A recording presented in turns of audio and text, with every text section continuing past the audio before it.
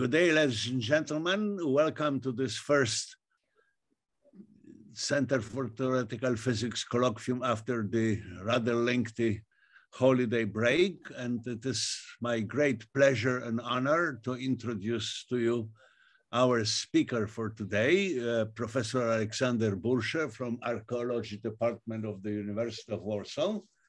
And Alek is my dear friend and collaborator at the Center for, at the Copernicus Science Center in Warsaw. We are, so to say, the founding fathers of that institution, and without Oleg's contribution to that endeavor, it will not be as it is now. Oleg is archaeologist, and he is also busy with the coins, old coins, with the numismatic. And I had always difficulty how that should be pronounced in English, so I think I skip it. He is also head of the institution, as far as I understand, it's a Polish chapter of the international institution or organization of a representative of the humanities who attempt to show that this branch of a science can also undergo the digital revolution, as many other branches of science have undergone. Alek had got many awards and contributed a lot to the, also not only to the science, but also to the popularization of archaeology. He is one of the fathers of the many exhibition, archaeological exhibition, traveling, and the Buddhist reconstruction. Biskupin, I'm sorry, Biskupin reconstruction. But we will do the Buddhist reconstruction also, isn't it? And he is going to talk to us today about are there any real discoveries in contemporary humanities? Professor Bursche, the screen is yours. Thank you, Łukasz, for kind introduction. Also, thank you for invitation to the colloquium. First of all, best wishes in New Year, and I wish you that we all can finally meet in person in a relative short time. My contribution will generally concern archaeology and numismatics, the most digitized disciplines of humanities. The use of new technologies has led Polish archaeologists to wonderful discoveries. In the introduction, I give you just two examples. The first one, done 10 years ago, concerns the pre-Columbian Wari civilization existing about 1,000 years ago in Castillode Huarmey in Peru. Polish team from our university was directed then by Professor Miłosz Gierz. Here you can see in the classical Indiana Jones hat, and on the right side with a brush in his hand. So the stereotype, the old stereotype of the archaeological work. By the way, I've got the original hat of the Indiana Jones, which I've bought in the National Geographic Society in New York during the exhibition Indiana Jones and the Reality, one of the best exhibition I ever seen, presenting the many sites from the movie Indiana Jones, which were actually archaeological sites, and the researchers were sponsored there by the National Geographic Society. Well, but coming back to this this Polish team, they have used the geo-radar as so ground penetrating radar, which is one of the, well, since 20 years, a method of non-invasive archaeological prospection method, and discovered the first undisturbed rural tomb of the Wari Empire, containing remains of 58 noble women, 6 human sacrifices, 2 mutilated guardians, and over 1,300 artifacts made of gold, silver, bronze, decorated pottery, as well as rare wood, bone, and so on. And this discovery was considered by the National Geographic Society and the Archaeological Institute of America as one of the most important archaeological findings worldwide.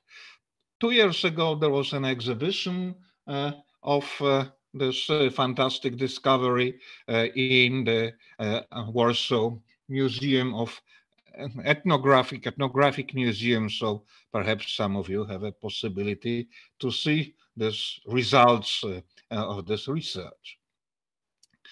Well, the second example of important discoveries is not so impressive and concerns the time of formation of Białowieża Forest. In recent years, due to the action of politicians, so last 5 years politician, the protection of this natural forest has become an important element of social discourse. Among other things, the argument was made that the Białowieża forest has existed since ancient times, for many thousand years. However, pollen analysis noted high anthropogenic indicators for the first half of the first millennium AD. So on the right side down, in this first 500, you can see really a high number of different pollen which are supposed to be connected with the presence of well, human settlements. Yeah, and then later, during migration period, early medieval period, it's much less of them, but the natural forest start to grow. Sorry. That is more detailed and more recent diagram made for one of my project concerning migration period.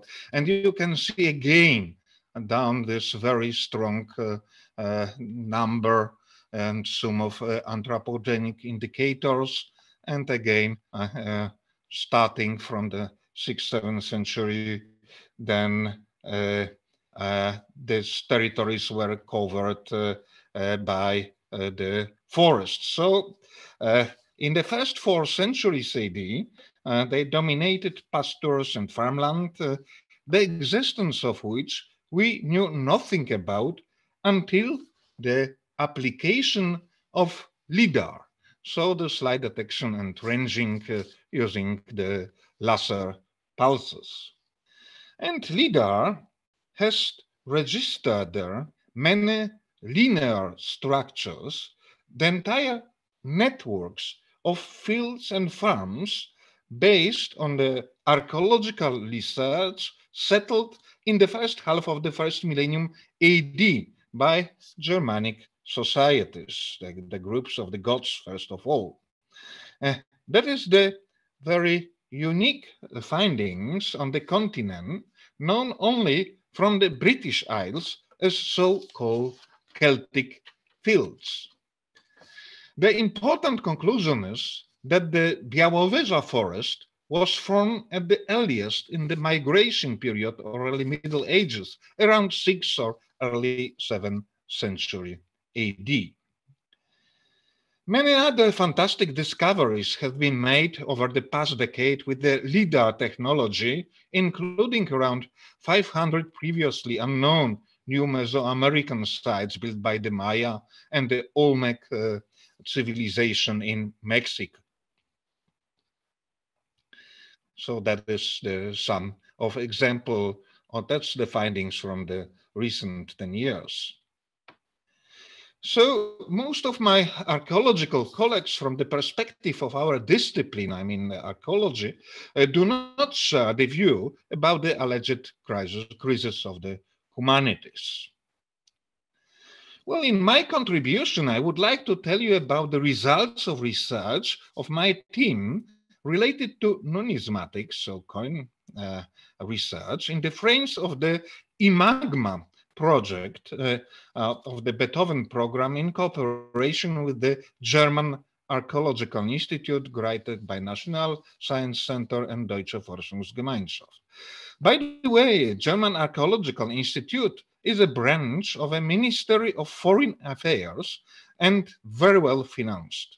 Their politicians believe that the German archaeology is an excellent promotion of the country abroad.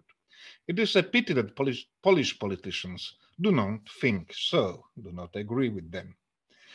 IMAGMA is an acronym from Imagines Majestatis, so the Latin words, and the full title of the project was Barbarian Coins, Elite Identities, and the Birth of Europe. An acronym IMAGMA intentionally refers to the name Enigma. My partner from the German side was a British scholar in origin, David Wick, so that was in fact a bit Polish-English cooperation. For 5 years, we've been solving puzzles of the imitation of imperial coins in the Barbaricum and at the same time roots of the Germanic coinage.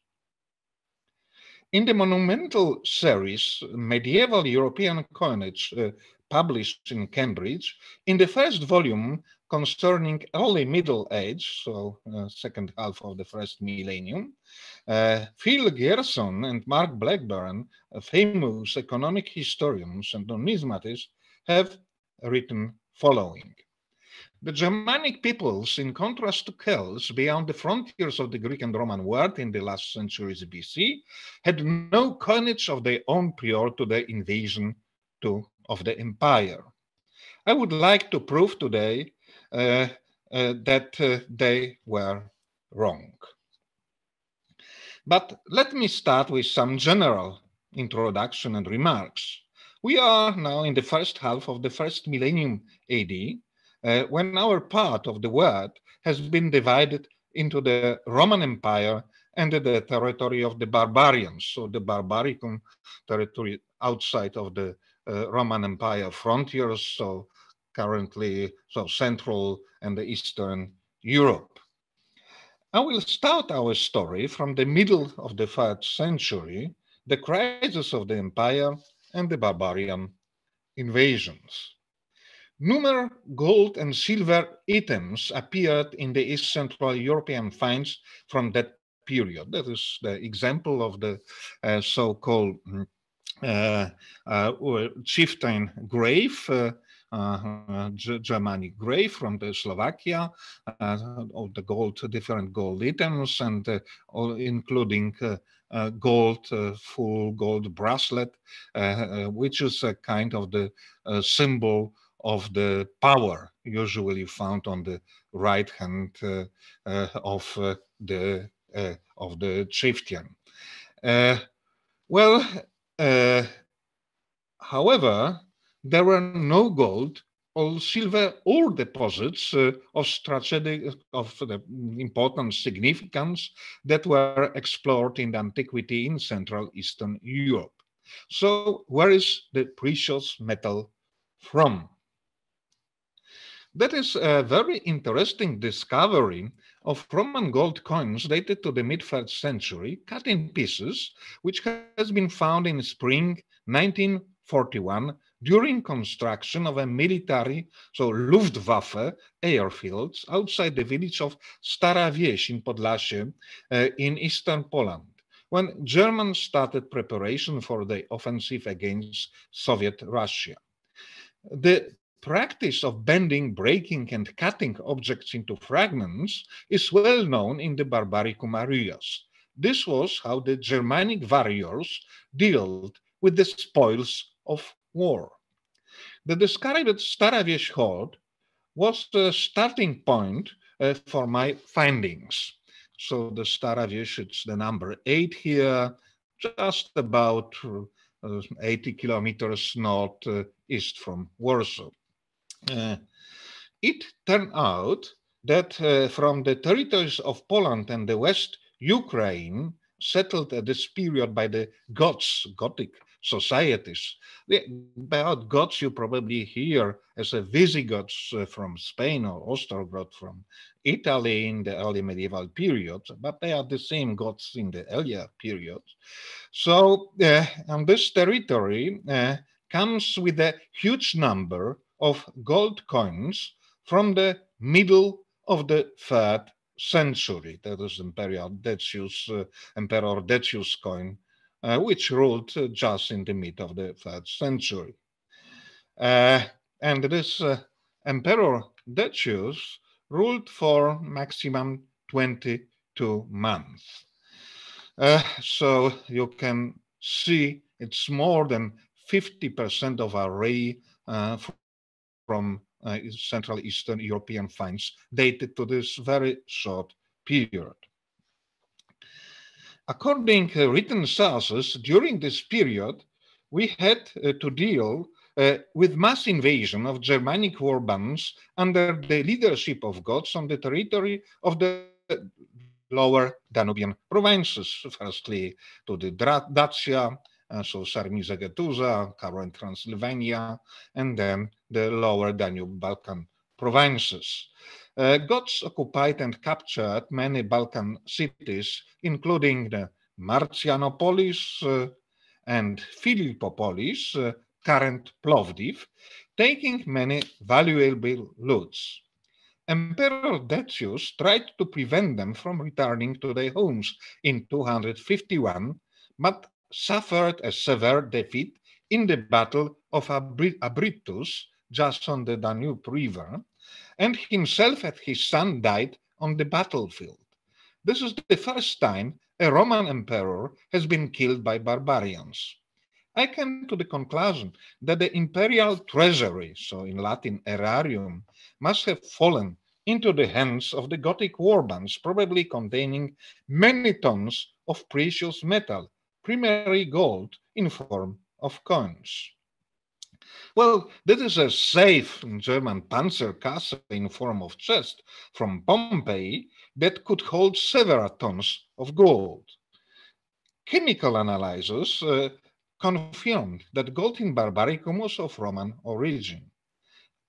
Well, I have published my discovery 8 years ago in the Numismatic Chronicle and received as a first foreigner, excluding British scholars, the Gilliam Prize, awarded once every 5 years by the Royal Numismatic Society for the greatest discovery in the field of ancient numismatics.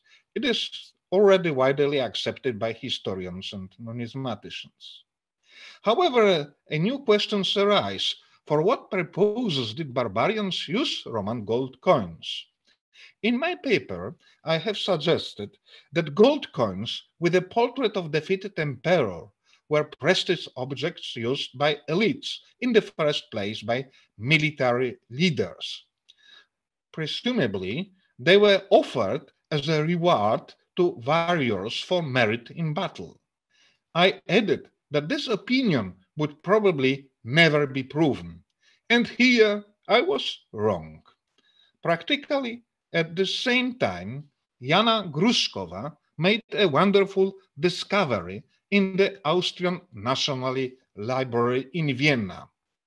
A palimpsest currently known as a Skytica Vindobonensia. The palimpsest is a manuscript piece of writing material on which later writing has been superimposed on effaced earlier writing. So here, this earlier writing you can find in blue color. She identified Gruszkowa with unknown fragments of the Skytica of Dexippus of Athens. In this way, historian gains a completely new, invaluable account of the Gothic incursion into the Balkan provinces around the year 250, handed down, and it is crucial, by a contemporary, I mean Dexippus of Athens, who lives during this period.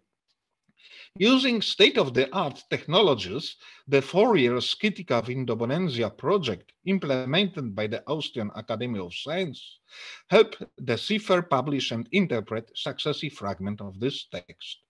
Among the published fragments is a remarkable passage marginal to the narrative, which refers to the way coin was used in the Germanic environment, and more specifically in the relationship between the ruler, King Kniva, King of Gods, and his Gothic war bands.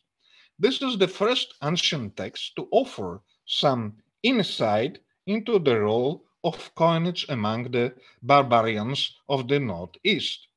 According to this account, during the siege of Philippopolis, so the Plovdiv in Bulgaria, current Bulgaria, King Kniva was persuaded by one of the refugees from the lower city to make a direct attack. He sent 5 men on the nighttime reconnaissance, men who had volunteered, tempted by a reward in coin. In this context, we find the following fragment, which I read in translation. As a prizes, the king offered 500 darics to the first man who climbed the walls, and to the second 300, and to the third after him, here is lacuna, and to the rest similarly. In the present case, we have a unique description of how coin may have been distributed within a single group made of the Gothic warriors, so warband, as a part of the relationship between the chieftain, the ruler, and his retinues. In Latin, this warband has a name, comitatus. So it has this coin, this has been used as a form of payment. The National Ossoliński Institute in Wrocław has in its collection a gold coin of Roman usurper Postumus, so reigning in 70s of the 3rd century, with a fascinating Greek graffito, phi goinoi, in genitivus. So it means that this coin has been owned by Gotios. Considering that the Ossoliński collection was originally formed in Lvov, what is now Ukraine, the aureus must be found from that region. The name sketched on this coin is probably Gunzias, a Gothic chieftain of the Germanic auxiliary troops in Legio Decima Fretensis, presumably the owner of this aureus. Regardless of whether this very likely identification is correct, we have here a name of Roman on a Roman gold coin, inscribed in Greek alphabet, of the Gothic owner of this coin, most probably chief of war band fighting for usurper Postumus. However, the main subject of Imagma project research was the coins made by the barbarians. The basic question was how the barbarians, most of all Germanic elites, mastered the mint technology. I'm presenting here point by point one of my most interesting intellectual adventure, which I have published for the first time 5 years ago, in 2016. I begin with this very mysterious gold-pierced coin that has been kept in the collection of Bibliothèque Nationale in Paris since the end of the 19th century. The obverse on the left side has a portrait of the Emperor Gallienus, who ruled in the 60s of the 3rd century. But there is a very strange legend around, composed not the Latin letters, but of very strange characters. The reverse legend indicates that it was striken with a die of Alexandria Troas, a Roman colony located in Troas in Asia Minor, current Western Tarka. So Colonia Augusta Troadensis, Alexandria Troadensis is written here. So that is the current Western Turkey, close to the former Troya. The biggest problem, however, is that in Asia Minor, this period, no gold coins were minted, but only bronze coins, such as presented in this slide. Well, Ernst Babelon, publishing this coin, and also Jean-Adrien Blanchet, the most famous numismatician of that period, have completely no idea what it could be. The other similar coin appeared at the Gorn and Moss auction in the Munich in 203, also without reasonable explanation of its origin. Many coins from Central East European metal detector finds are unfortunately often sold at this auction in Munich. Finally, in 2014, at the Ukrainian Internet Forum Biology, created by metal detector users, another similar coin has appeared. It has been found in a small village, Liniv, in Volhynia in northern Ukraine, territory since mid-3rd century settled by Goths, by Gothic societies. Well, as soon as I got the information about this discovery, the hard disk in my brain was activated. And when it was already red hot, a green light turned on. I will present this story very briefly. According to written sources, in late 50s and early 60s, barbarian war bands leading by Goths invaded many Roman provinces, included Asia Minor. Historian Jordanes, here is the text in Latin, mentioned that during one of the raids, they seized numerous loot, spolia, predes spolia potiti, destroying the Alexandria, Troas, and Ilion. So Troia, that's Alexandria, Troia, and Ilion, it is former Troy. This invasion probably took place in AD 262. Archaeological research confirms numerous damages dating back to this period. So the Alexandria Troas had been excavated for a long period by the German collector Münster. Then on the right side, you have geophysical results of the research of the reconstruction of the plan and the buildings in the Alexandria Troas. Several coin hoards with the latest galleons pieces were also found. And the Jordanes a bit later mentions that after that invasion, the Goths returned to their homeland, that is in the western Ukraine. Excendi ergo ad proprias sedes regressi, so came back to the homeland. Well, I have carried out a comparative analysis of dice, and I have stated beyond my no doubt that the gold coins were struck with the same dice as the bronze coins. So this obverse of the bronze coin is struck with the same die as this gold one. This bronze on the right is struck with the same as the on the left side. And with the reverse is the same. So many bronze coin of the Alexandria Troas struck with the same as the one on the here, this one, gold one. So what is the conclusion of these facts? The Gothic war bands sacking Alexandria Troas cites its colonial mint and probably abducted its employers, so minters. Back in their homeland in western Ukraine, they began minting gold pieces using Roman dice for colonial bronzes, perhaps aided by the abducted mint workers. That was another important discovery, the first proven case of a mint plunder in antiquity, and at the same time the way in which the know-how was transferred for the Roman Empire into Barbaricum. In recent years, information about new similar coins has been coming, all of the provenance from metal detector finds from the western, northwestern Ukraine. However, let's come back to our first coin from the collection in Paris. The same obverse dice has been used to strike this coin as the bronze one on the right. So this bronze coin and this gold one, looking on the portrait, has been struck with the same die.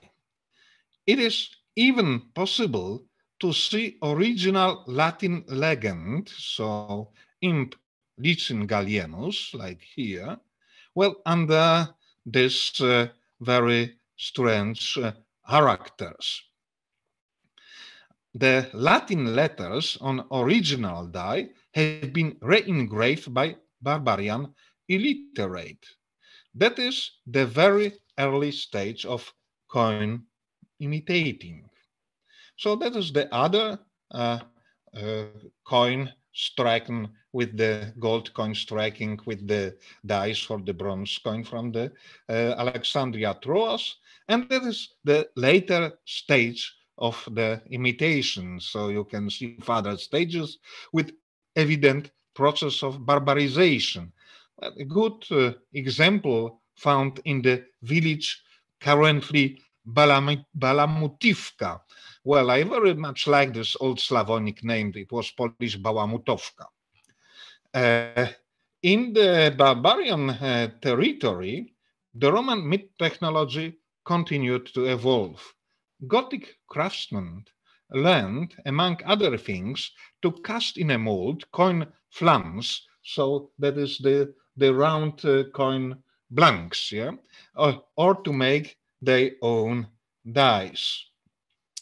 So here is the mold for casting coin flanks, so these blanks found in the Grudek in southeastern Poland, so central place dated to the 3rd, 4th century, occupied by Gothic civilization. And there is a group of Gothic coins belonging to one workshop from Ukraine. The reverse, however, has no prototype between Roman coins. It is a pure barbarian craftsman invention. So you can see on different pieces done with the same die, this very strange horseman. And the same with the reverse on the right side of the coin in the form of the flower. There is no Roman prototype. And here, the other one with the obverse legend on the left side, written in the runic alphabet, Lrctitis fragmentary, probably a name of the Germanic owner of the coin. Well, Gothic minters have done also cast copies of the Roman denarii and silver coins. So that is the bronze mold found in Simoniv, also in Volhynia in northwest Ukraine, and it's a possible prototype down, the silver original coin or original denar of the Roman Empire. And here I'll present you a simple animation of the casting, yeah, how this coin has been cast.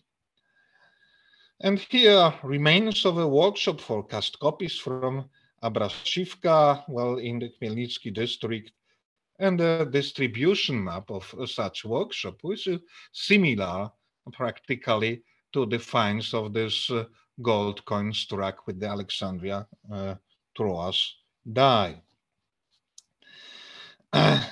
Striking technologies used by Gothic minters were quite advanced.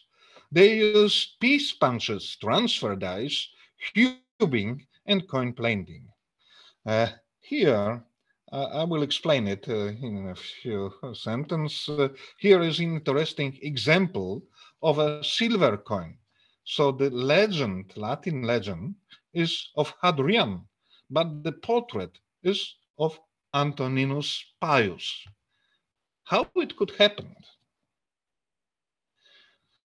Now look carefully, please. Firstly, these two coins on the left and down have identical bust done by the same die. but they have a different legend on the right side. And the other two, quite opposite. They've got completely identical legend, yeah, done with the same pair of dice, but completely different portrait. Looks very strange, don't you think so? That is the result of cubing using transfer dice and piece punches. Now a bit about the technology. There is no doubt that it was possible to copy dice mechanically in antiquity. While it is possible to hammer a coin into a heat-softened die blank, it was probably more usual to cast a bronze cube and make a transfer die. And now to brief animation to explain. So how to make a bronze transfer die. I hope from this animation you can understand it. So let the clay dry and pour in the bronze. And that is how the cube, which could be hammered in die blank to make transfer die, has been done. And now how to make a transfer die. Just hammer the cube into the future die, and now you have a transfer die. So cubing all such cubes had major shortcomings. The images are often incomplete and off-center. Weather and defects on the coin are copied. The edge of the coin used often shows up on the die. There was little economic interest for a regular Roman mint because ancient mints used very few dies, and dies did not take long to make if you know the technology. And this is the barbarian imitation made with transfer dies, just that obverse Hadrian coin was made by first casting a bronze cube, then striking a transfer die, then recutting the letters in the negative on the die, and then barbarian craftsman who made this couldn't write. His legend is nonsense. If you look on the legend, so the portrait is untouched, but the letters are reworked by the illiterate. And the reverse of the same coin has been done, made by first casting a bronze cube, then recutting the figure of Salus and the letters in the positive on the cube, then striking and transfer die. So the attributes of the Salus, the figure of Salus, has been cut away, and all the letters are written by illiterate. So on the left is the Roman denarius of Salus type before recutting. And the snake and cista and the ruder down, so, and the globe were all cut away. And in the result, you have this imitation on the top right. Well, and here is a cut piece of a coin used as a piece punch found in Khmelnytsky district. This piece punch on the down have been used to project the reverse of the coin fine from the bottle. And again, there is an example of cube found in Yarmolnicy, still Khmelnytsky district, and coin striking with the use of that cube. So this Patrick's, this cube helped to strike these two coins on the bottom. Well, and that is the distribution map of barbarian gold coins with two main groups. So the earlier Eastern European, so you can see here the main concentration, and later the Danubian group. These gold pieces began to be stricken in the second half of the 3rd century and continue in the Hungary plain in the 4th century, firstly in Western Ukraine, territory settled by Gothic societies. What were the reasons for the manufacture and possible function. Most gold barbarian coins are pierced or more rarely have a loop added above the head of the emperor, similarly to the Roman gold found in Barbaricum. The insufficient supply of original aureae from the territory of the empire late in the 3rd century, was the main reason to make imitation for Gothic societies. At first, gold coins were used primarily to display affiliation with the Gothic elite war bands, so military elites, as military decoration, insignia of rank awarded by the ruling group, as we know it from this palimpsest, Vienna palimpsest.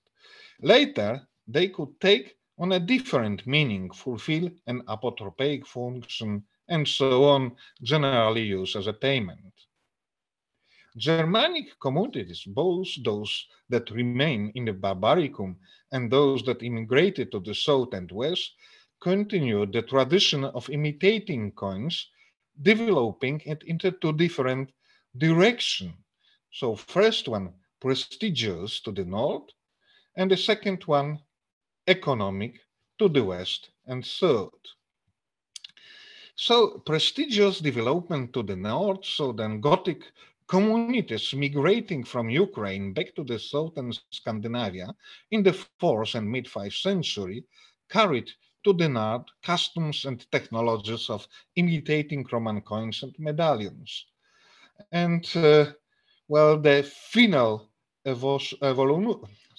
evolutionary stage of this phenomenon are native Scandinavian bracteates. So here you have 4th century imitation of coins and medals. That's one from Norway.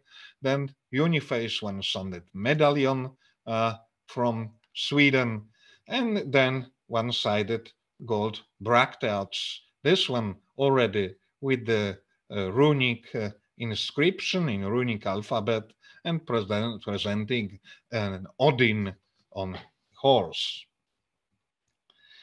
The second western and south direction is connected with prestigious and more economical development. So Gothic groups migrating from Ukraine in the early migration period to the Middle Danube and farther south and west brought with them their know-how, their technological skills from coin production. In the great Hungarian plain, solidi of Constantinian dynasty, so 4th century period, are imitated. So here you can see some example, still mainly for prestigious purposes, while the first identified Germanic mean, concretely Gepid mean, striking mainly gold and silver coin, was established in Sirmium. Sirmium is currently Sremska Mitrovica in Serbian. And later, in late 5th, early 6th century, that is the later stage of development, and appear the mostly Germanic, the solidi coins of the Germanic kingdoms on the former territory of the Western Empire.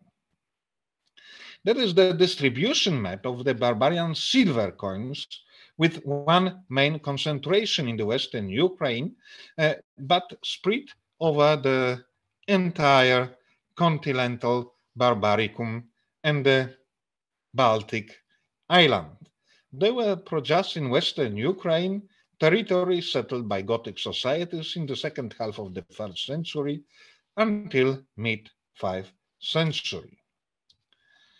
Besides the greatest concentration in the Ukraine, we get the smaller concentrations in the Hungarian plain, central Poland, Western Germany, and the Baltic islands. They were very often striking with the same dies in the same Ukrainian workshops. So it is a network of the silver coins in this late Roman period, early migrations of 3rd, 5th centuries over the entire Central Eastern Europe. silver and silver-plated barbarian coins were usually not pierced, so have no holes. They were used together with Roman denarii as special purpose money, first of all as a storage of wealth and means of payment in the prestige economy of barbarian elites until the migration period, that is the 6th century AD. That is again silver coins from the Sirmium, the first located now in mint from the late 5th century. At the end, I repeat once more, until the research presented here, it was widely accepted that the Germanic communities introduced their own coins only in the early Middle Ages, settling on the ruins of the Western Roman Empire at the end of the 5th and the 6th centuries. Once again, Philip Grierson and Mark Blackburn has written, the Germanic peoples, in contrast to the Celts beyond the frontiers of the Greek and Roman worlds, in the last centuries BC, had no coinage of their own prior to their invasion to the empire. However, I am quite sure that my both late friends, knowing material presented here, it's relatively new material, would agree that the Germanic communities, in particular the Goths in the east, had an extensive coinage system from the late 4th century, both in terms of meteorology and iconography. Well, this title of this monumental volume perhaps should be a little bit changed and start not in the 5th, but in the 3rd century AD. So the most important conclusion and main discovery of Imagma project is the roots of the early Germanic coins are almost 2 centuries older than we used to think, dating back to the mid-3rd century AD. Well, I am not sure how much I convinced you that real discoveries in humanities are still being made. However, I can assure you that the research presented here was a fantastic intellectual adventure for me and the whole Imagma team. Thank you very much for your attention. Thank you. So I'm Professor Truski, are you here? Maybe he lost the connection because I do not see him on the list. Therefore, I will be now a chairman. So hello. I don't know. I mean, my camera is not functioning properly. Can you hear me? Now, yes. Yes. Okay, so let's thank the speaker. And everyone is muted. And because I'm not visible, can you take over with the question session? Yes, so I would like to thank again for this presentation. For me, it was very interesting. And yes, mostly very clear, especially concerning these nice conclusions. But still, we have time for questions. And yeah, yes, of course, all questions are welcome. So I see there were some comments, but I also see the raised hand of Wojtek Helving, please. Hello, can you hear me? Yes, we can hear you. Thank you very much for a very fascinating lecture. I just might need to say personally that history was my favorite subject in the elementary school and second favorite after physics in the high school. So it was very entertaining as well. I have a bit of controversial question. So we know that present days the public space is sometimes filled up with the pseudoscience kind of nonsense, and usually in physics we have a quite good way to deal with that, because obviously, you know, if someone states nature works like that but nature doesn't work like that, it's quite easy to manifest. Of course, it gets more complicated once you consider smaller things like quantum or very large things like universe. But I wonder how you can deal, and have you encountered this problem in archaeology, and how you can deal with that?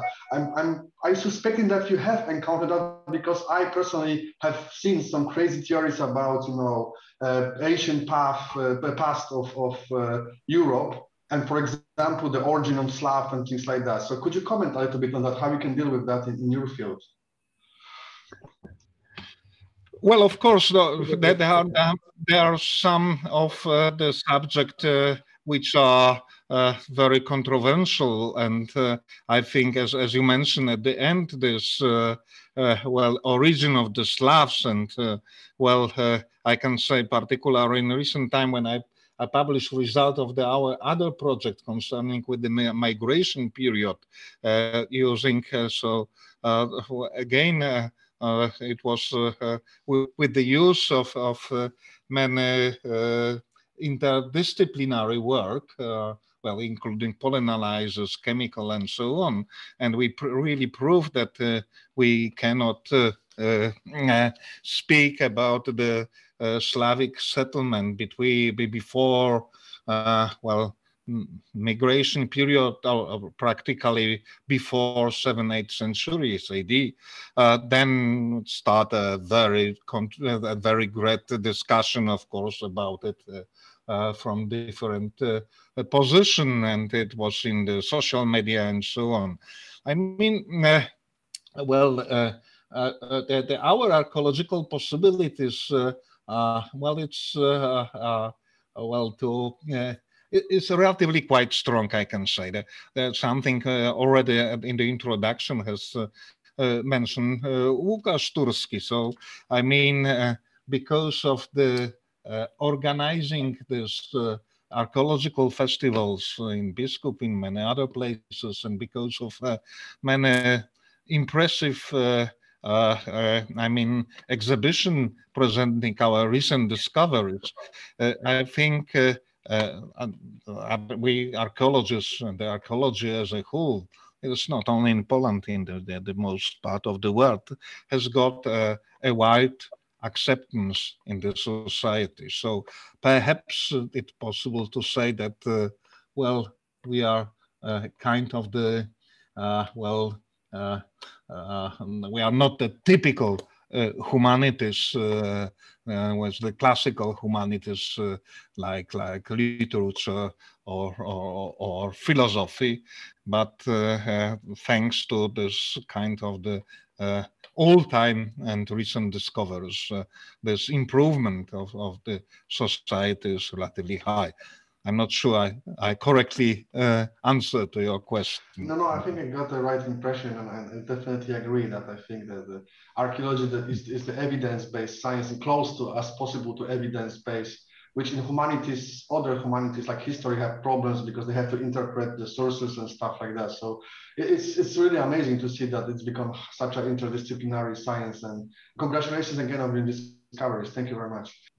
Thank you. So we have many raised hands, and the first person in the list is Professor Lech Mankiewicz, please. Lech? Yes. Thank you very much for the very interesting talk. I just want to comment about 12 years ago, I think, or maybe 11 years ago, we were, as Center for Theoretical Physics, we took part in a project, the social science project organized by the Oxford Papyri Society. It was about, I'm not sure I can pronounce it properly, Oxyrhynchus Papyri project. And the idea was to ask internauts to decipher ancient papyri found and subsequently transported to England and stored there for about 100 years. And that was very interesting to see how the, so to speak, internet and how it is called citizen science can meet archaeology as well. Thank you. Thank you. May I have a short comment to that? My Oxford colleagues from UofW College, so they've got a fantastic project connecting with the very interesting discovery in very center of the London city. Yeah, well, they found wooden tablets. Partly written with many first economical transactions, which is dated to the mid-1st century AD. So the London city existed as the economical center already in the early Roman period, in the mid-1st century, thanks to, we know it, thanks to this interesting discovery. It's very difficult to read this handwriting of these wooden tablets, and that is deciphered using also most recent technology, so fluorescence and so on. Thank you. So now Professor Łukasz Turski. I have a strange question. The gods have come from the east, and what you are talking was what was happening on the western border, and all those coins were manufactured, well, in broadly speaking, today's Europe. But what was happening on the eastern border? Did they have any interaction with the Eastern civilization? After all, the China was there, India was there. Did those people also have their own coins? And how was there any influx of a technology or any interaction technologically with the Eastern gods, or they were separated from the Far East? Well, it's well, very good question, but it could be a subject of the other whole full paper, yeah. That is the reason is for this intensive production here. So that is a creation of the early Gothic kingdom under Germanicus in the 4th century. We know it from written sources, and that's so this territory of the practically mostly western, but partly also eastern Ukraine up to Kharkiv until 4th century has been occupied by these Germanic tribes. Outside it, to the north, for instance, on the Baltic Sea, we've got this West Balt and Balt societies, and they do not have coinage, they own coinage until the medieval period. Even in the 11th, 12th century, they do not use any kind of the coins. We've got only some of the findings as the imports. Yeah, and the same when you look more to the east. I mean, closer east, up to the Caucasian and Caucasian mountains. So then we've got the Alanic, so the Sarmatian groups, and the Sarmatians are well also. On the other stage of the development, and they practically do not need and do not use any kind of the coins. And we find them, a few of them in the graves. But coming back to the farther east, I do not think that there is any kind of the direct connection with this territory and the India or China. But on the other hand, as the result of the connection that is mostly connection with the India, direct connection with the Roman Empire and the India, and a lot of on direct connection, and a lot of the Roman coins found in India, we do have the same situation there. The societies in the India start to copy, to imitate the Roman gold and silver coins, and slowly introducing them their own iconography and iconology. So the same process began in the completely independent region. Well, and the China is a very different subject. There is, of course, some connection, but well, in the rather later period. Yeah. So, but that has a very deep. Very few. But we do in the frames of the project. We are in strong cooperation. Professor Bożena Czernet Mikołaj. So Bożena, please. I think there are suggestions that migration period is actually connected with climate changes. But do you think that those earlier wars are already in 250 and the rearrangement in the Gothic societies are also somehow already related to the change of climate conditions, or it's just political and, let's say, random process? Well, yes, of course. Well, some of the origin process of the migration of the people from this the territory of the well, Central East Europe, that is the climate change. Yeah, we know about this changes, particularly in the mid-5th, early 6th century. So, well, they are both elements. From one side, the climate change.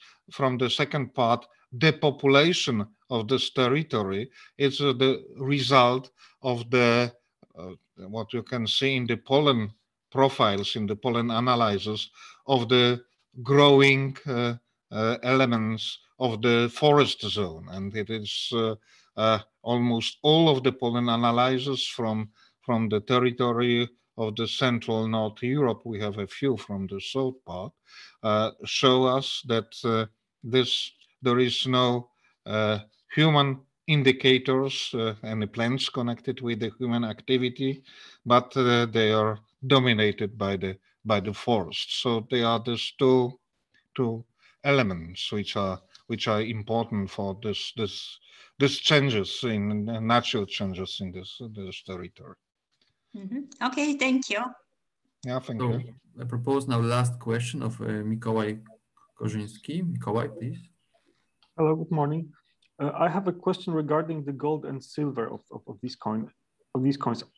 I suspect that the refining technology was not very advanced at the times, and in that case, I guess you could, in principle, locate where exactly the metal has been mined. Is it possible? Well, we cooperated in the frames of the project with the two teams. The one is our chemical department at our university, and the other one is the German from when connected with one of the important mine museums. Well, and they're quite advanced in this. Well, different technology of analysis of the gold and silver. And saying true, it is not so easy because it's usually a process of remelting down different kind of gold and different kind of the silver. There are some exclusion, and the one is that in some of this barbarian coins we noted something what is not recorded on any Roman gold. That is this metal, I mean ruthenium and the other very high weighted metals, which are, you can observe it as a small inclusion within gold particularly, because they have a very high temperature. You cannot melt it down into normal temperature, so they are a small inclusion. And this kind of the ores you can have only in the Altai and the Caucasus mountains. So they rather couldn't be connected with the Roman Empire. They could be with this, well, let's say all the Sarmatian groups from the territory of the Western Asia. So that is one of such example, but rather it is difficult to connect it with the concrete mine because of this several time of the remelting down of the metal. Thank you very much. Yeah. Okay, so now maybe the last question, because Professor Kijowski was also raising his hand. So, Professor? My question is not so important, but I may still ask it. So your conclusion is that those Germanic people learned make coins from Romans, but 200 years before, as it was believed before. But Romans, they learned from whom? From Greeks or from other people like Etruscan? And final question, who was the first? Well, of course, it's the traditional question in the numismatics, but if you think about the first of the first, they are probably late Phoenicians and very early Greek of the Asia Minor. Yeah, so that we know the first. If we speak about the coins, real coins, not the the coinage is a different kind of the possible metal. So it is very early, very late 7th, early 6th century on the territory of the Asia Minor. So that is when it's connected with the early stage of Greeks. So that is the first. I mean, I talk about our civilization. It's different in China. Yeah, so that's a different situation. Thanks a lot. Thank you once more. Goodbye. We enjoyed